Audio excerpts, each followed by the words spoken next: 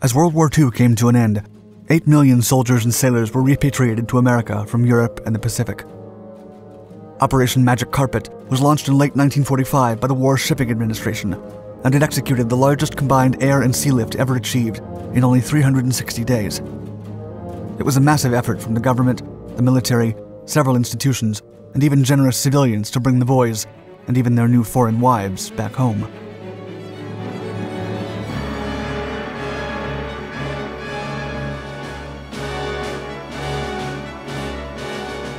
Setting the stage. Planning for demobilization started soon after the United States joined the war, a lesson learned after World War I ended. Logistics to bring the soldiers home, as well as preparations for the long-term development of national resources and employment stabilization, were all considered. The post-war agenda was published in November of 1942. It included plans for demobilization and objectives for private enterprise, public activity, social security, population, manpower, financing and fiscal policies, administration, and also international collaboration. A few months later, the Demobilization and Readjustment Report was submitted to President Franklin D. Roosevelt and made public soon. Aimed at an orderly and efficient readjustment of the national economy by reassimilating military personnel into normal conditions, the report stated that, quote, "The ideal objective of plans for military demobilization should be to effect a rapid and orderly status and restore them to their homes and families and peaceful occupations." Practical considerations included, quote, 1. The continuing need of the country for the preservation of armed security. 2. The availability of transport facilities and their effect on repatriation. 3. The organization of facilities and methods for the demobilization of members of the armed forces and for their assimilation into civilian life. Early plans for Operation Magic Carpet began in mid-1943, even if the war's outcome was unknown. More than 8 million uniformed Americans from all branches of service were scattered across theaters around the world, and it was a priority for the U.S. Army to bring the troops back as soon as the war ended. Army Chief of Staff General George Marshall established several committees to oversee the operation's logistics, but the War Shipping Administration, or WSA, soon took charge. President Roosevelt established the WSA in 1942 to deal with shortages in civilian shipping tonnage available for the military. Though human and technical resources from all branches were needed, the WSA had the power to, quote, "control the operation, purchase, charter, requisition, and use of all ocean vessels under the flag or control of the United States." The organization could also allocate American vessels, quote, "for use by the Army, Navy, other federal departments and agencies, and the governments of the United Nations." As the operations strategy came into focus, the WSA provided cargo carriers and a fleet of troop ships, while the Coast Guard also contributed. However, the Navy could not participate in the original sealift from the European theater. Given that the war in the Pacific was not over, the Navy was preparing for the imminent invasion of the Japanese home islands, and therefore unwilling to lend warships for transportation roles. The task would be the sole responsibility of the Army and the Merchant Marines.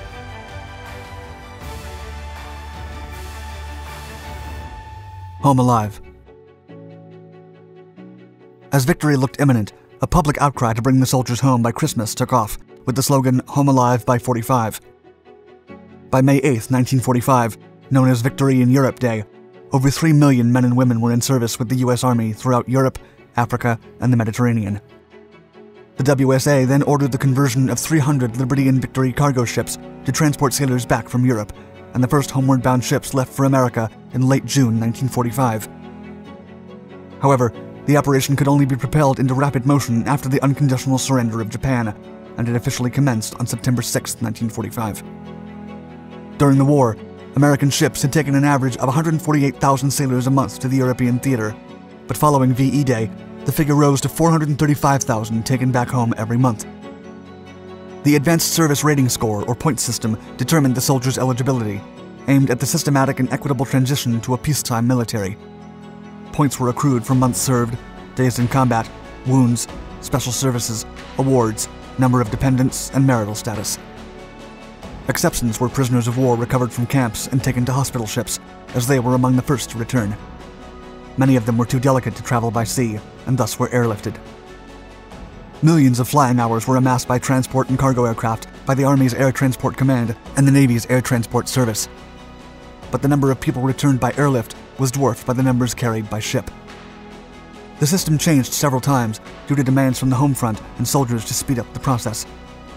Protests took place in Paris, the United Kingdom, and even in Manila, Philippines, where 4,000 soldiers stormed into the city hall.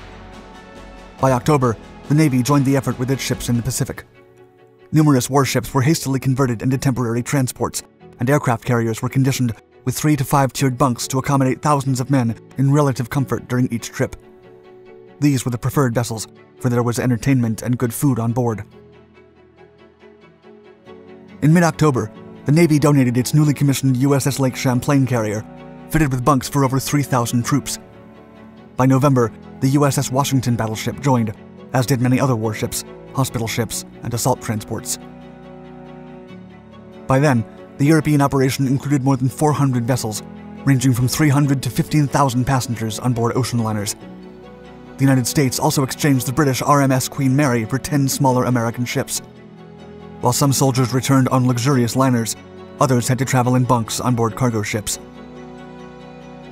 Meanwhile, the fleet in the Pacific consisted of 369 ships, including 222 assault transports, 6 battleships, 18 cruisers, 57 aircraft carriers, and 12 hospital ships.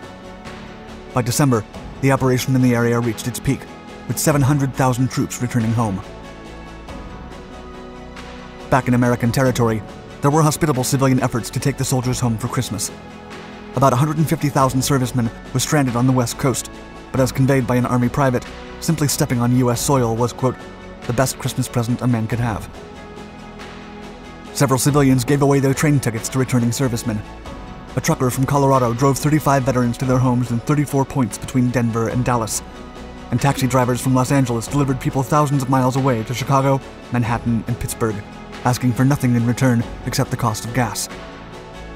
At the national tree-lighting ceremony on December 24th, President Harry S. Truman exclaimed, quote, "This is the Christmas that a war-weary world has prayed for."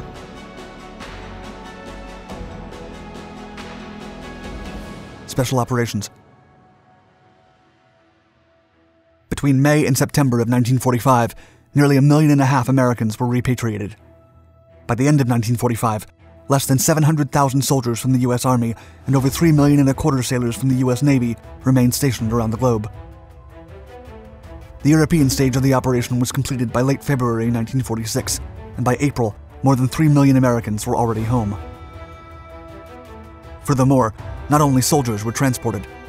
The WSA and the Army converted 29 troop ships into special carriers for about 500,000 foreign women who married American soldiers during the war.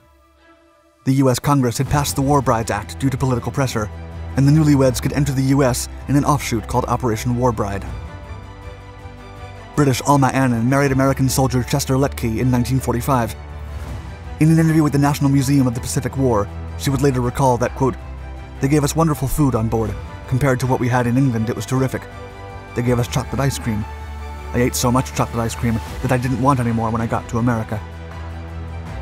Operation Magic Carpet also included 48 hospital ships, which brought about 500,000 wounded soldiers home. Meanwhile, the trips also served to repatriate almost 500,000 German and 53,000 Italian prisoners of war to their homeland in Europe. General Marshall stated that it hadn't been as much a demobilization as it had been a rout. In April of 1946, 29 troop transports carried 200,000 soldiers and sailors from the Asian theater in China, Burma, and India. Soon after, Operation Magic Carpet was over. The remaining troops still in the Pacific came home by September, and many bodies were also returned to the U.S. at the request of their families in late 1947. Operation Magic Carpet would be one of the most outstanding achievements of the entire war. On average, 22,222 Americans were transported home every day for nearly 1 year straight, giving way to what is regarded as the most well-known baby boom in history.